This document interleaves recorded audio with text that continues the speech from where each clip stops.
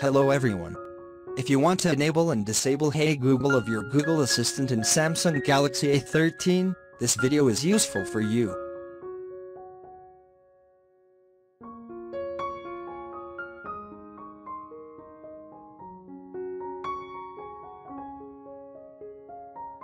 First, you have to open Google app. At the top right, tap your profile picture.